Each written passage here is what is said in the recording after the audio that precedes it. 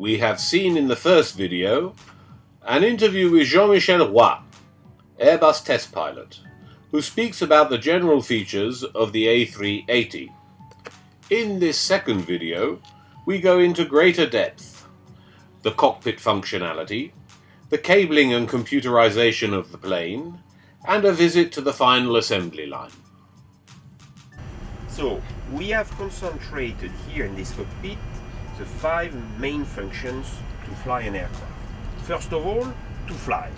When we are on the ground, to fly is actually to taxi. So we have here a camera which reverts when we are in flight to a classic primary flight display. Similarly, to navigate, we have here an airport navigation map, the airplane, the different buildings, the taxiways, and when we are in the air, we revert towards a flight plan, classical navigation display. As far as systems are concerned, we have here a window on our systems, and we can monitor the different systems here by the well-known and now electronic centralized alert monitoring system. To navigate also, we are using an interface, a new interface on our flight management system, where we will be able to enter the different points required for our flight plan with a very, very easy and natural interface for the people. With just a few clicks, we will be able to build up our flight plan. But now, for sure, the latest technology is the introduction on our electronic flight bag of all the aircraft documentation, all the performance programs for takeoff, landing, and as well all the navigation charts.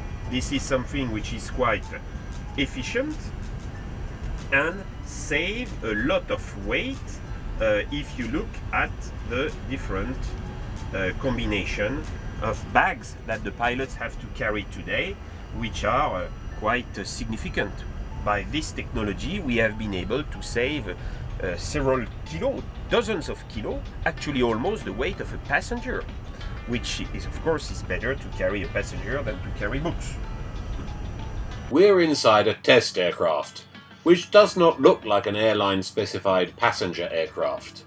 Mr. Roy will run us through what all these wires and cables are for.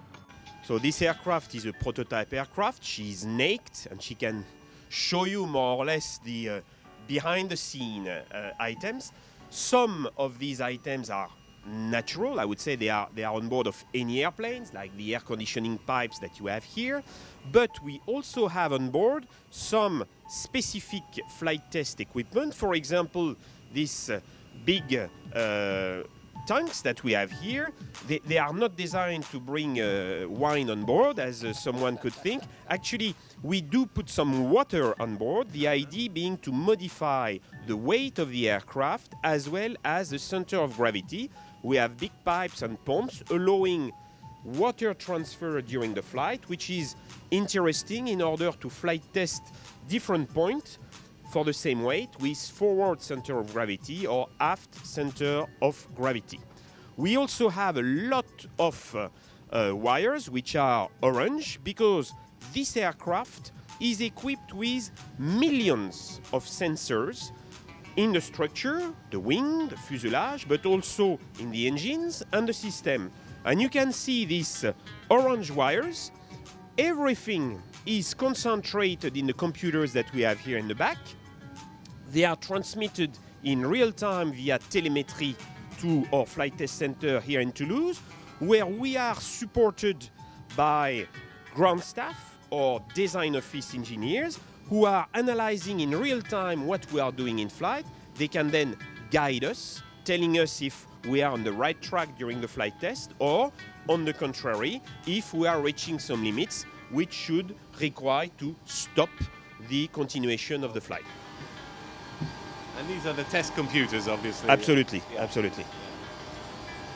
Now, I think you should maybe take some time, if I may, to take some big spots here, because this is specific.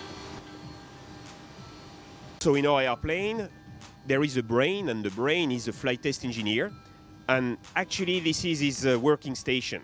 From his station, he is able to monitor in real time all what is happening in the cockpit, plus many other parameters which have been transmitted, which are displayed. Depending on the nature of the test, he will look at the electrical system, at the hydraulic system, or at the flight control system. This is really the center of command for the flight test during our operations.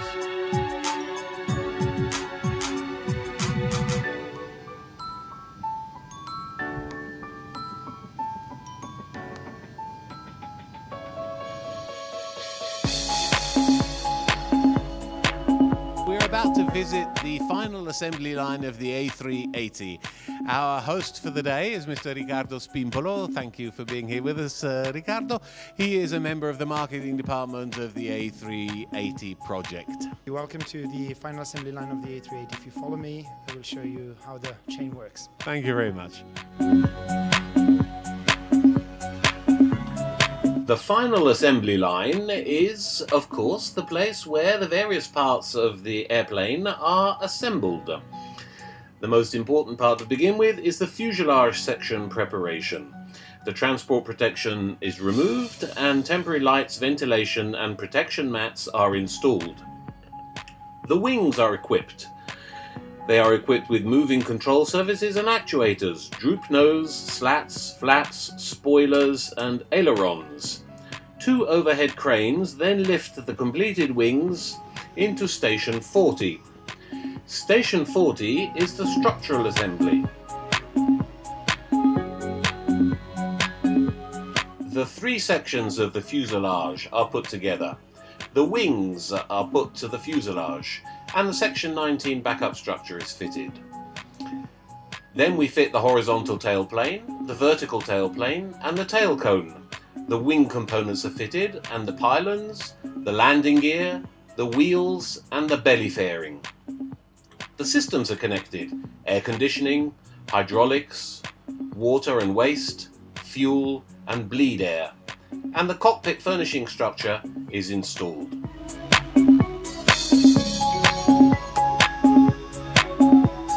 The alignment of the 3 fuselage sections uses the laser assisted spatial positioning. Fuselage sections arrive with reference points attached.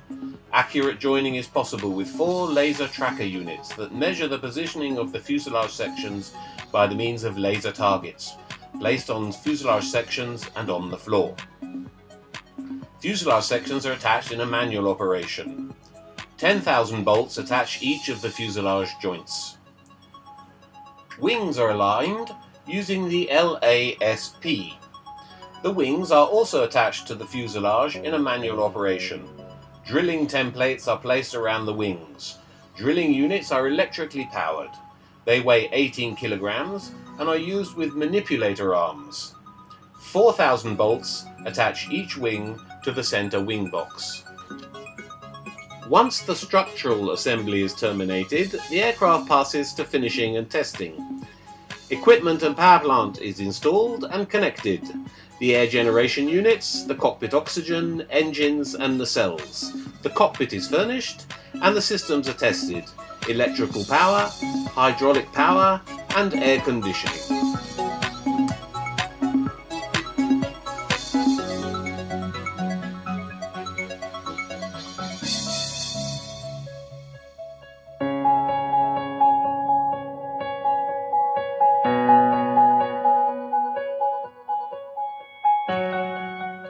The images we are now viewing refer to the first A380 destined for a private customer.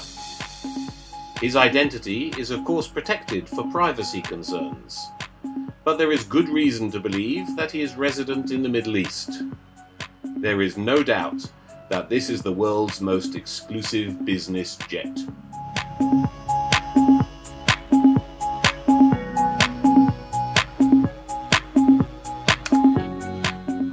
The fully assembled plane goes outside for final tests: the fuel calibration, pressurization, engines, APU, radio and cargo doors.